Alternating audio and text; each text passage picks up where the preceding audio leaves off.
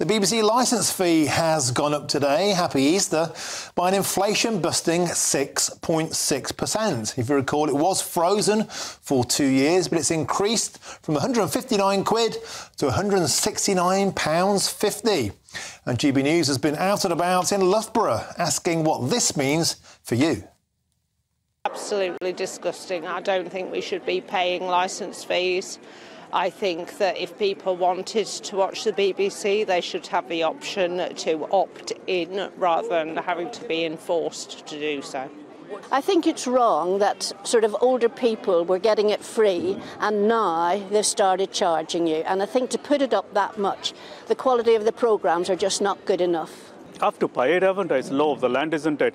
Just in case you switch on BBC, listen to the news. Other than that, it's not nice. They're putting prices up. Well, basically, it's just getting a bit too expensive for the quality, and I think they spend too much on certain individuals that always seem to be on TV, and they're very expensive. Surely they would be better off having, well, say lower grade, but people that are not so well known who can probably do the job just as well. But sometimes it's all right, like when you have sport on, or if you have like a darts match or something like that, or snooker worry like, that's all right. But apart from that, no, I don't think it should be that much money, really. Fantastic stuff. Well, joining me now is the former BBC Royal correspondent, the legendary Michael Cole. Michael, welcome to the show. I hope you're having a wonderful Easter. Let's play devil's advocate. Everything else is going up in price. 6.6% is in line with inflation over the past few years. Surely this is just recompense. The BBC licence fee should go up. Good afternoon, Martin. The licence fee is an iniquitous poll tax that nobody ever voted for, and fewer people actually pay.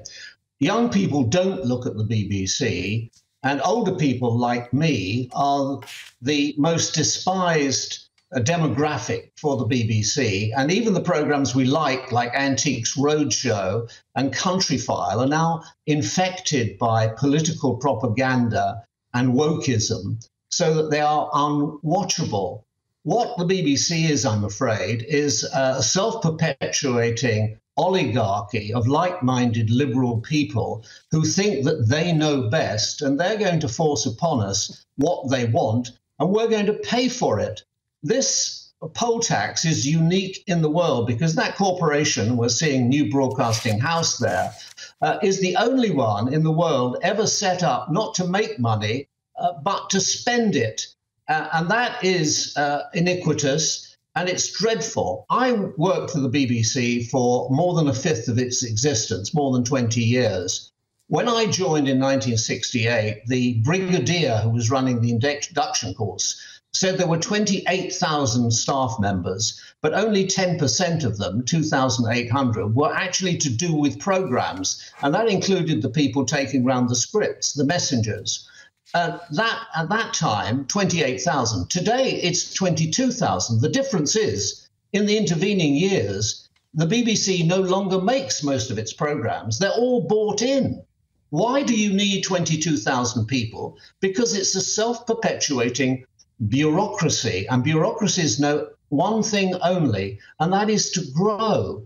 And there has never been an empire builder like the BBC, not since the Roman Empire at its greatest extent in AD 117 under the Emperor Trajan.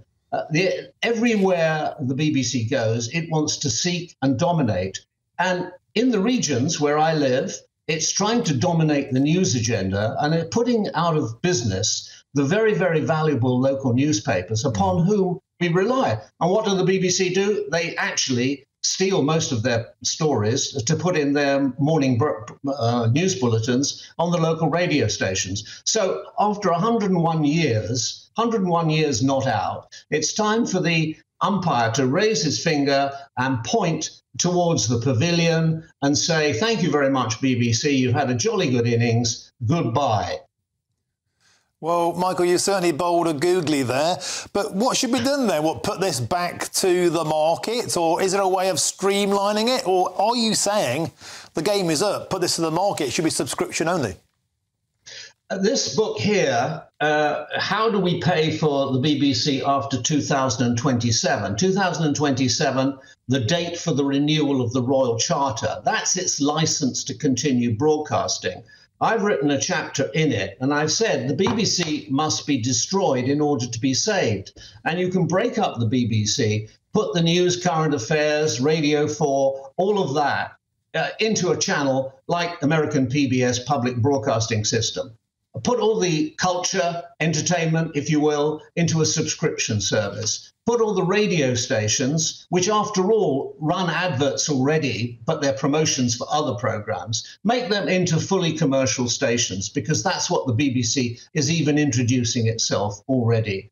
As for sport, once it was the jewel in the crown of the BBC, it cannot afford, apart from Wimbledon, and it struggles to pay for that, it cannot afford the sports rights now. Leave it to the people who can.